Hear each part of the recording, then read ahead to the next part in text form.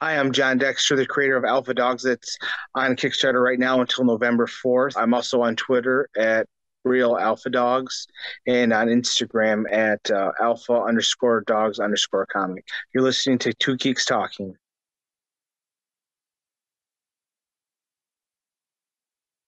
Good morning, afternoon, evening, everyone. Two Geeks Talking is an entertainment industry interview show where we interview the creative people from the comic, film, TV, movie, and video game industries. And of course, I'm your host, Kurt Sasso.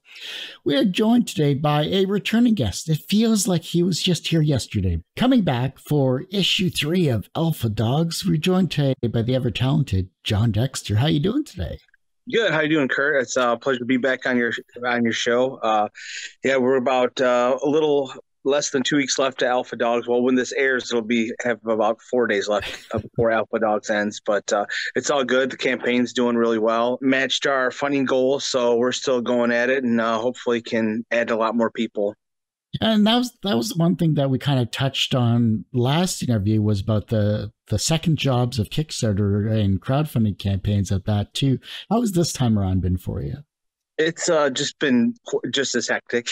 It's a nonstop promo, and messaging, annoying people. You're just trying to get the word out. It's tough being an indie creator. That's what social media is for, is getting the message out to say, hey, come look at me. Unfortunately, I don't have huge budgets or anything like that being an indie creator. So we kind of hit in the street, knocking on doors, sometimes busting them through to try to get people to take a look at your work. It's a very crowded field. Ever since COVID, Kickstarter has grown exponentially, and a lot of it's comic books. And I know Kickstarter had said they kind of wanted to focus on comic book creators. So it's there's definitely a plethora, and then we've got big names that are even publishers that are going to Kickstarter. So there's a lot to choose from. So you got to work that much harder to get your product out there. Yeah. So this time around, how's the social media push been? Because like you said, it's been a flood of campaigns, especially in these fall months too. It just feels like as soon as September hit, there was like a flood of,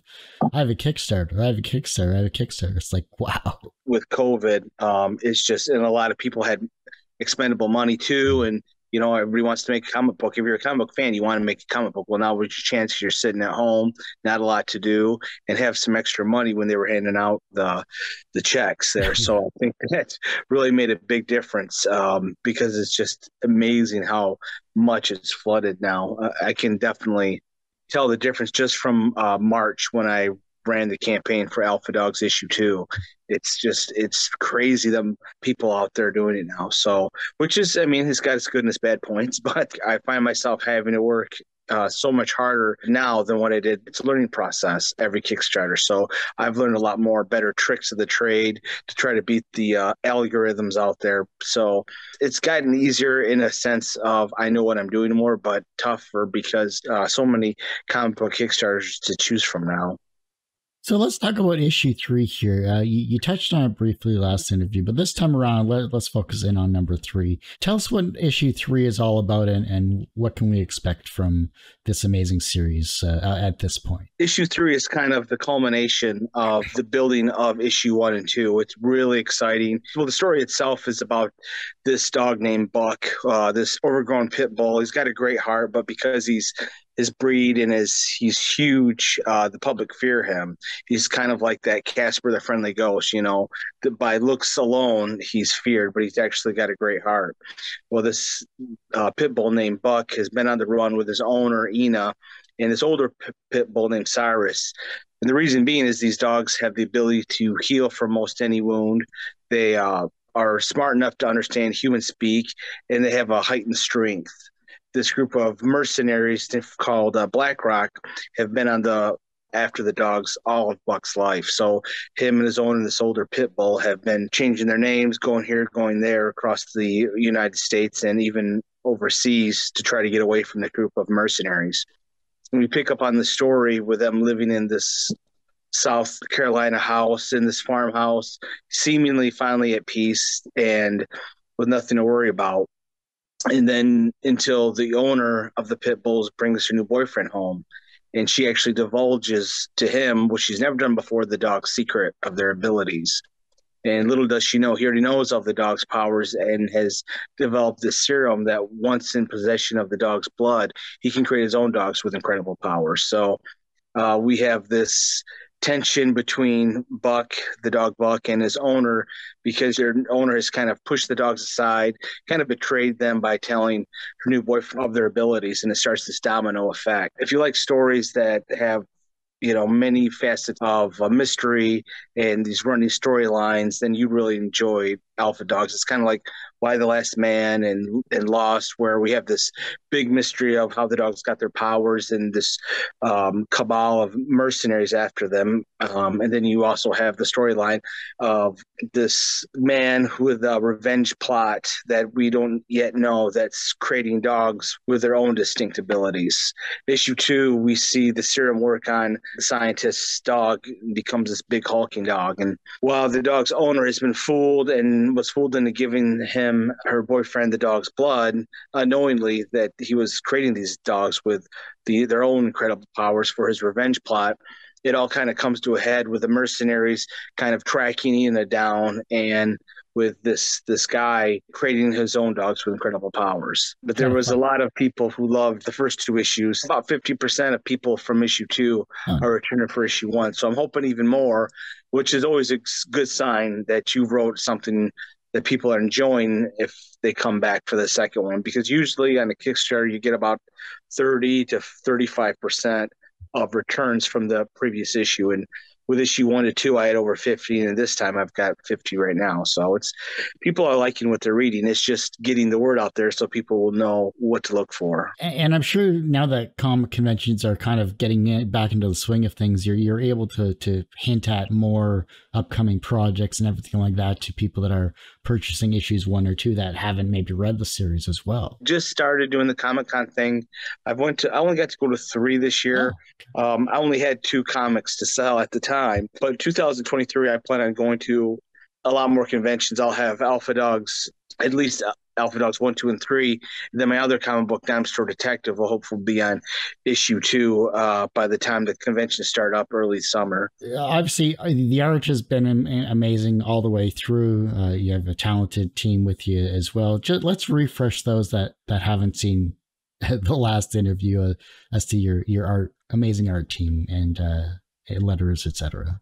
Yeah, so Stone Tower Studio out of Argentina, they are doing all the art for issue 3. They did all the issue art 1 and 2 as well. They're absolutely terrific, top notch. I did a kind of a cold call over Facebook for artists seeking writers seeking artists, and they brought their portfolio, and they were just heads and tails above everybody else. So I hired them right on the spot, and I haven't been disappointed at all. They've done it just over a much better job than I could even imagine. And if you go to the Kickstarter, you'll see a preview of the first 6 pages.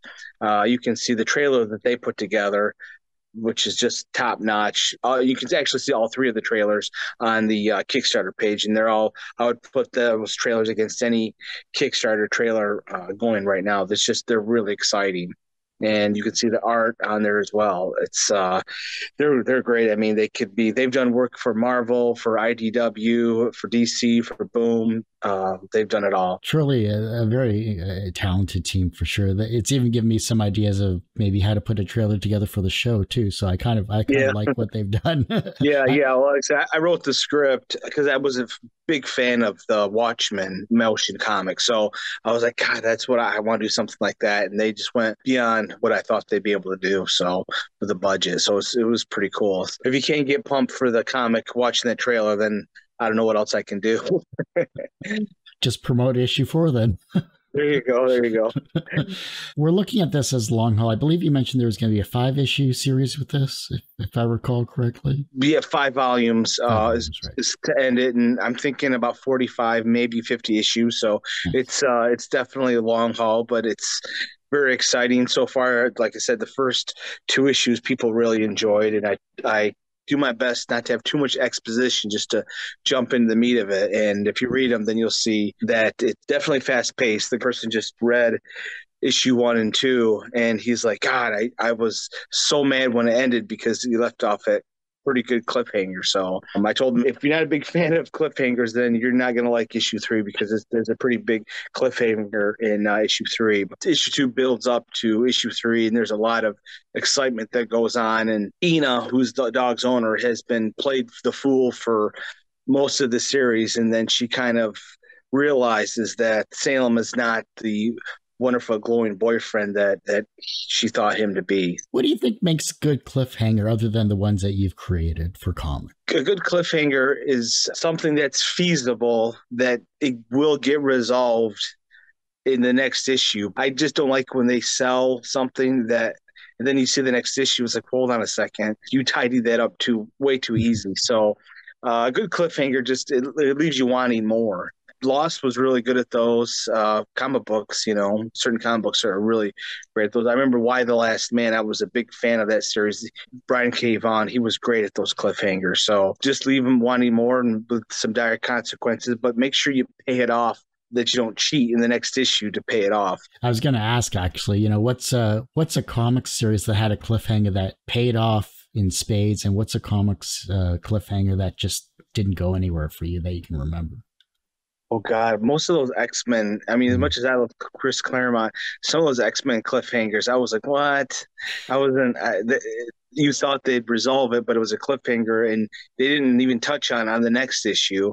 And then it took a while, and they came around. It was not so much something to resolve, just something to keep your interest to buy the next issue. So that was a little bit, but the cliffhangers that I thought were really great was, like I said, Why the Last Man. And he had a lot of great cliffhangers on that, but I kind of try to structure Alpha Dogs like that, kind of very much in a movie script scenario. Definitely played out as a series, but I really enjoyed the B storyline, the A storyline that kind of went with Why the Last Man and Lost. And I try to use that technique with Alpha Dogs. So there's a lot of mysteries there, like how the dogs got their powers, and why Salem is on this revenge plot where he's creating his own dogs with incredible powers. And we go along, it's kind of like, peeling away an onion, and it just getting stinkier as it goes along. So it's definitely something will hold anybody's interest that reads it. And if you're a dog fan, you'd love it too. It's definitely a series for dog lovers. I would love to see, pictures of real life people that have purchased the comics next to their pets reading it. I think that would be a really cool viral thing or something like that. Yeah, that would be cool. Maybe you should hint at that for one of your updates. Hey, I'd love to see you reading this book to your pets. You should pick this up.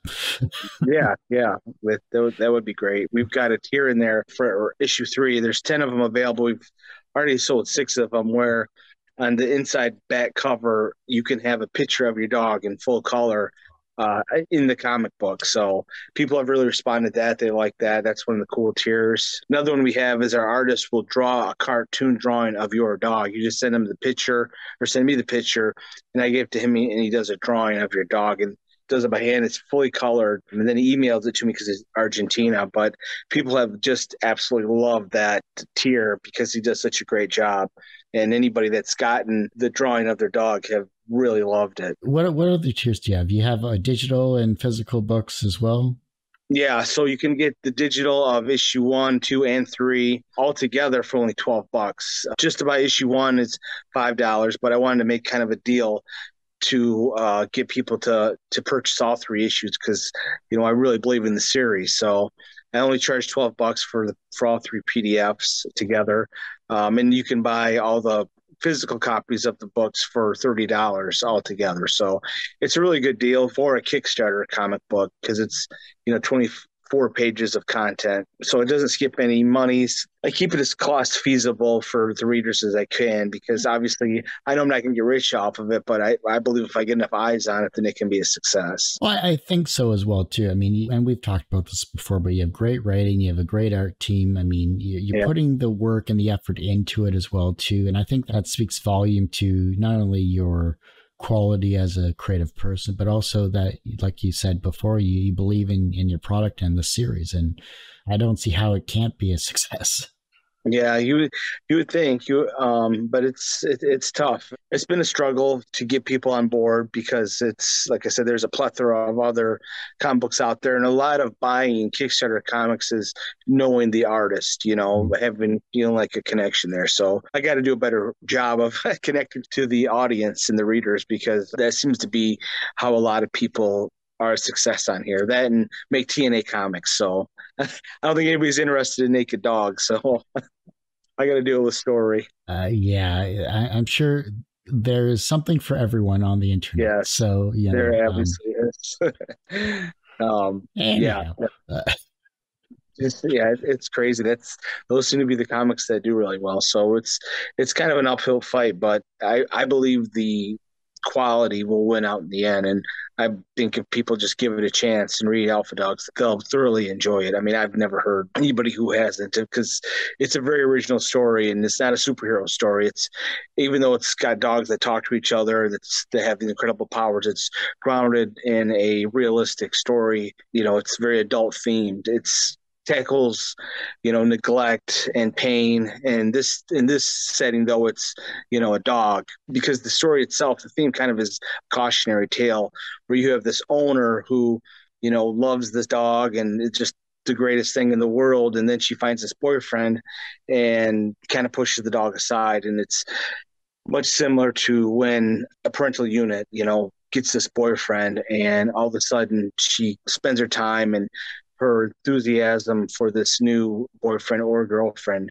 that come into their lives. It's very much similar in that theme where the consequences of neglect for your loved one who you're responsible for. Well, I do hate to say it, John, but that ends this particular episode of Two Geeks Talking. I want to thank you again so much for coming on the show. I appreciate having me on. It's been fun again. Before I let you go, where can we find you and how can we support you? Of course, where's the Kickstarter and when does it end as well, too? So it's under Alpha Dogs 3 with issue 1 and 2 catch-up tiers on Kickstarter. Just do a search of Alpha Dogs in comics and you'll find me, or type in my name, Jon Dexter, JONDXTER, and it'll pop up. And I'm also on Twitter at Real Alpha Dogs and on Instagram at Alpha_Dogs_comic. And I'm on Facebook too. Of course. Everybody. Everyone's there. Yeah. Well, like I said, that ends this particular episode of Two Geeks Talking. You can, of course, find this interview and 1,000+ others on our website, tgtmedia.com or twogeekstalking.com. That's the word two, not the number two, as well as our YouTube channel, which is a lot more updated than our website still because, I'm one person. It's youtube.com/C/TGTmedia. And, of course, our Patreon is patreon.com/TGTmedia. And as I say every week, everyone has a story to tell. It's up to me to help bring that out. Thanks for listening and watching on Two Geeks Talking. Thanks for having me on.